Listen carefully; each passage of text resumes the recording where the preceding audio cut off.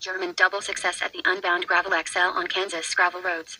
What a weekend at the gravel bike racing of the year. At the legendary Unbound Gravel in the USA. Tears, mud and flat tires, Unbound Gravel delivered again.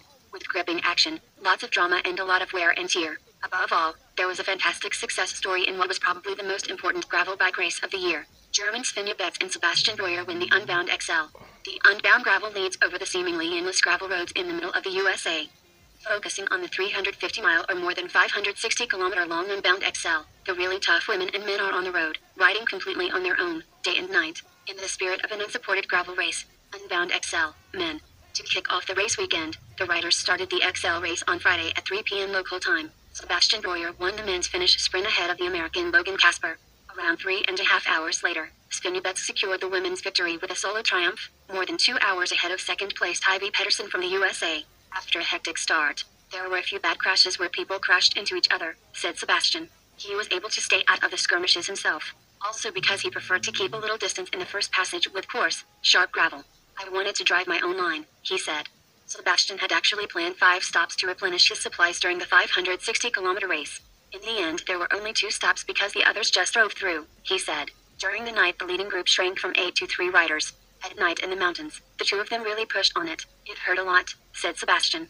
Things got tricky again at sunrise when the dreaded, sticky peanut butter slush arrived. I immediately got off the bike to avoid any damage, he said.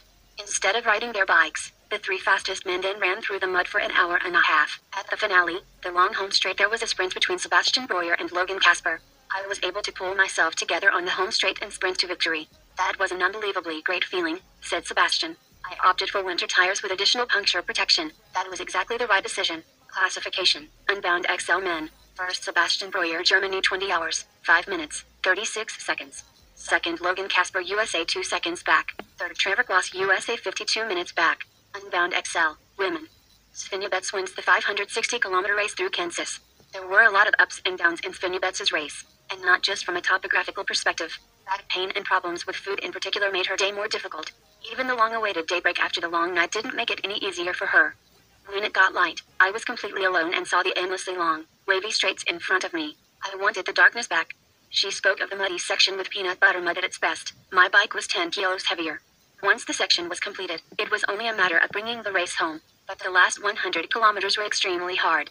I had to keep convincing my head that I was on the way to winning the race, she says. But she did it, capturing her goal.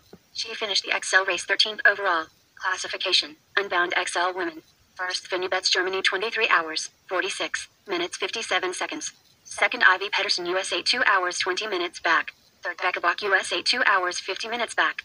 Thanks, legends, and I hope you are all well. Don't miss a moment from the sports that you follow. Help us to bring you the best content possible. Subscribe, share, like, and vote in the community polls.